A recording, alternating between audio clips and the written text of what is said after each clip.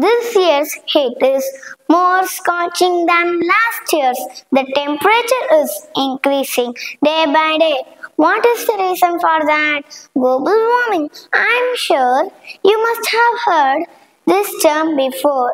So let me explain what does global warming mean and it affects all lives, environment and the entire world. So let's talk about what is global warming. Global warming is a term used to describe rising of the average temperature on Earth. In other words, it's the process of our entire planet heating up and making life much harder. But the important question is, what causes global warming? The factor responsible for the change in climate is a phenomenon known as the greenhouse effect. What is greenhouse effect? Since the Industrial Revolution, humans have been burning large amount of fossil fuels such as oil and gas, producing huge clouds of carbon dioxide. The gases released into the atmosphere during this process act like an invisible blanket, trapping heat from the sun and warming the earth. This is known as the greenhouse effect. Not only that, deforestation is another huge reason for the global warming. As we all know that trees absorb huge amount of carbon dioxide from the air and release oxygen back into it.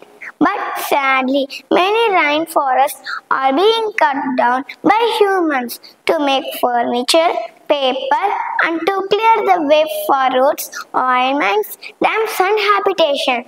So, due to a decrease in the number of trees and forests, the carbon dioxide remains the globe, and if this continues, there will be severe consequences as a warmer climate could affect our planet in many ways, like there will be more rainfall season be unpredictable.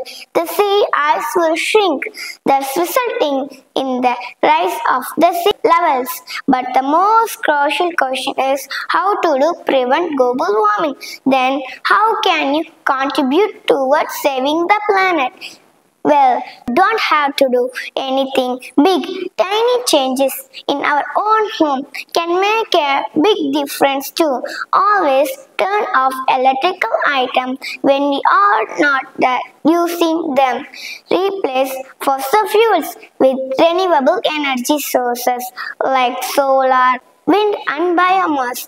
We can also take a walk or cycle or electrical vehicles instead of those that burn fossil fuels. Stop cutting trees and plants. Stop deforestation. Planting many trees, construction of many lakes, ponds will on to soon. Rainwater harvesting scheme is an excellent one to save waste rainwater. It is the wonderful process of collecting and storing rainwater for later use. And the most importantly, recycle and reduce the food waste. All these little things can make a huge difference. Remember one thing, the best earth we leave to the next generation is the best asset rather than adding wealth to our children's, our planet, our future. Save earth, save trees and save life. Thank you.